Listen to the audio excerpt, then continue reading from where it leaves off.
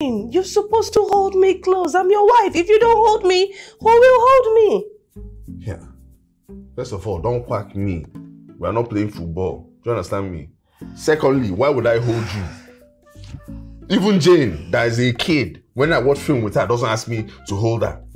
You're grown up and you're asking me to hold you. How can you be making such a demand? No, I'm not trying to be mean, just reason it. Does it make sense?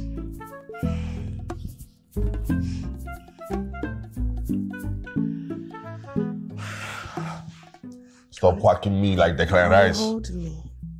Hold me. Be romantic for once. I'm not holding you. I want to watch film. Okay, eat the film now. In fact, enter the TV.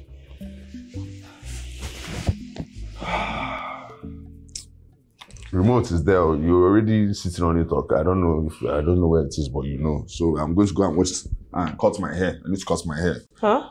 Cut your hair? I want to cut my hair. Okay, I'm coming with you. Why? How? When? Since when?